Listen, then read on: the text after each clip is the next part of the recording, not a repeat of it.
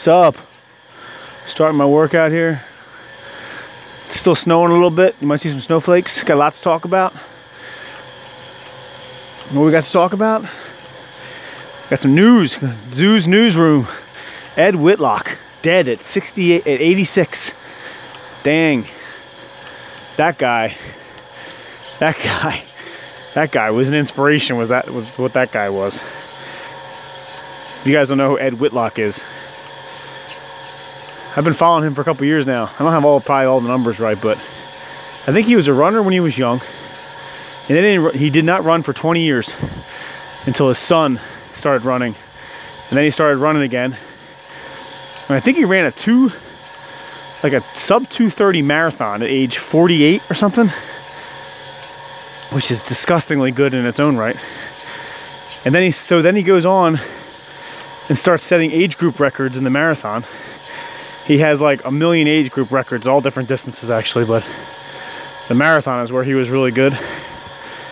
I think he broke, someone's got to verify these numbers, but did he break 3 hours at 70 years old? I know for a fact he broke 4 hours at 80, which is nuts. If you can, 80 years old. I mean, wow. If you get me 10,000 80-year-old people, right? 10,000 of them. You know what? Give me 80,000. Like, fill a stadium up. Like, think about, like, get them in the link.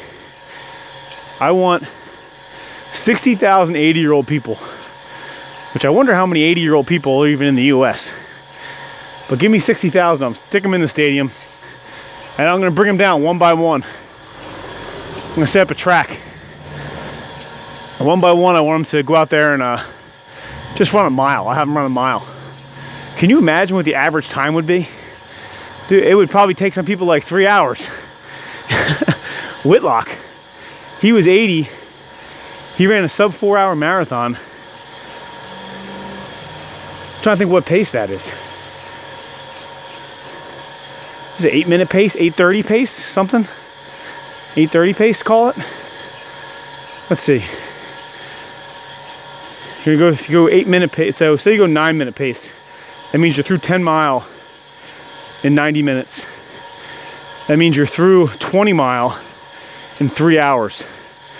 And then you have another 10K to go. Say it takes another hour. I think that's pretty much it. Somewhere between 8:30 and 9 probably, but if I got 80-year-olds and put them on the track, first of all, if I filled my stadium up, probably half of them couldn't even go like a quarter mile. No one is going to be able to. I mean, it's just amazing what he did.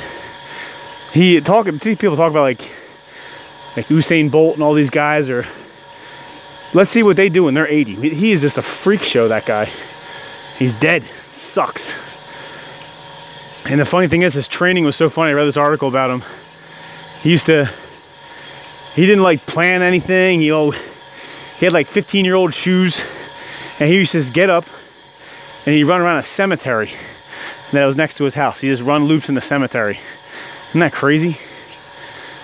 So he dead. He's bones now. It's crazy. Prostate cancer got him. Freaking cancer. I bet you his cardio, I mean, he wasn't going to have a heart attack, I'll tell you that. His cardiovascular system must have been like off the charts. So, Whitlock's dead. Dude, live every day. That's what you can take away from that guy. He would probably tell you that too. He's like, listen, don't waste a single day, because it doesn't last forever.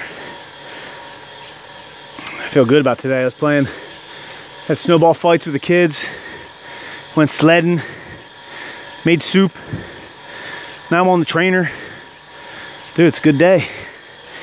It's a good day when you're training and active and outside a lot. Got the kids running around.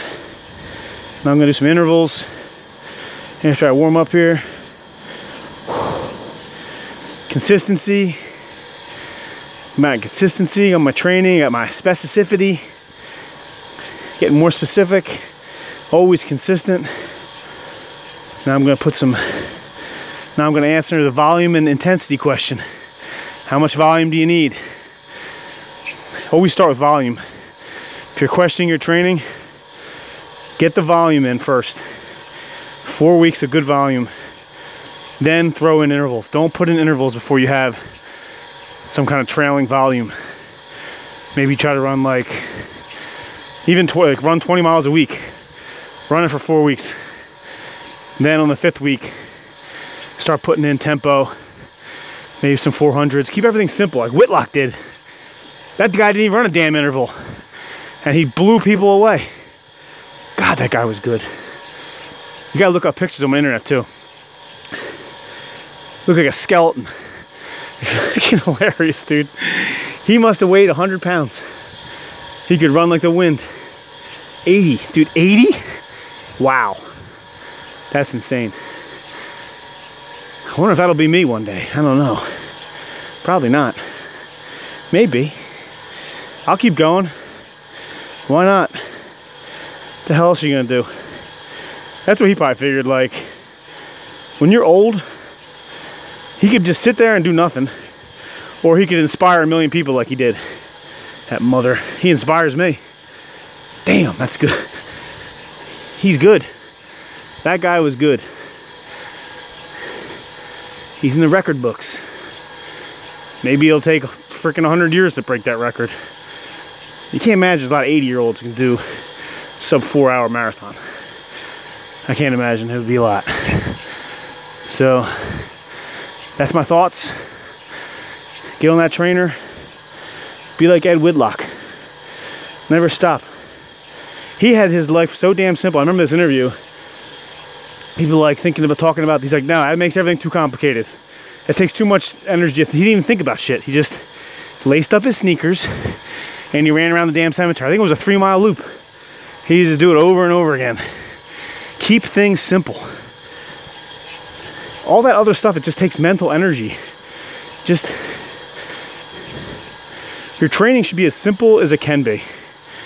To get your, I mean, it doesn't have to be any more complicated. Make it simple. That's why I like miles are good. Just get your miles in. Stop thinking about this. Think about miles. I just got to get out and do miles consistently. You'll race better. All right, that's it. I gotta get to work here. What are we gonna do? You know, last time, 2 times ago, I did 1 minute on, 1 minute off, and then I did 4 minutes on last time, 1 minute off. And I would start the interval and bump it up like 10% wattage. So I would start, and then after 2 minutes, I'd go up 10%. So I don't know what I'm gonna do today. Maybe I'll just try to ride steady 10 minutes. Or I could start my 10-minute and start working up every 2 minutes. I like to move it instead of just sitting there for freaking at the same power. Maybe I'll start that, do a 10-minute, and step up 10 watts every 2 minutes. Something like that. Make it up, who cares? Does it really freaking matter? Probably, I mean, whatever.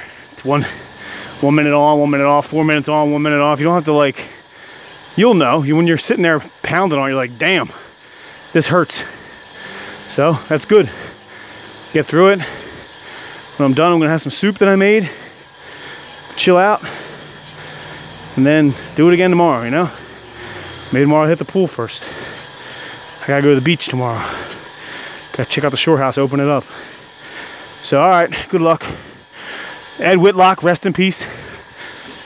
What else can you ask for a life, dude? You inspired a lot of people. What else can you do? You get one chest shot, you get a little bit of time on the earth.